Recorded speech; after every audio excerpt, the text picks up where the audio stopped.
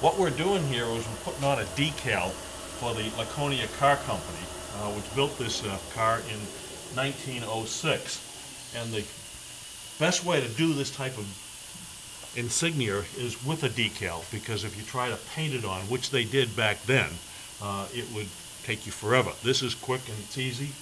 You don't have to worry any bleed on the letters. It's going to be sharp and clean. So what we have to do now, the letters are on the bottom side of this piece right here.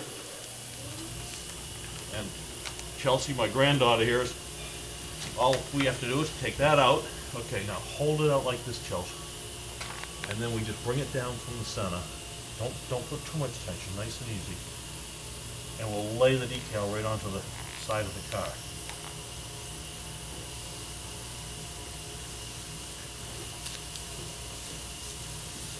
Okay, then we take a piece of plastic here that's sharp and work out all the air bubbles. And then when we're done, we'll have the nice decal on here without any spilled paint over the letters or cleanup necessary afterwards.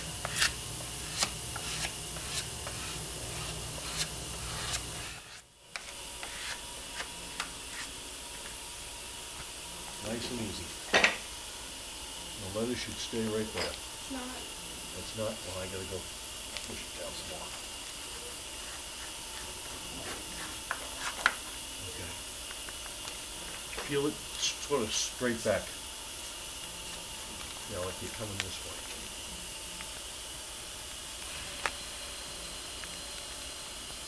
So she just lays in there nice.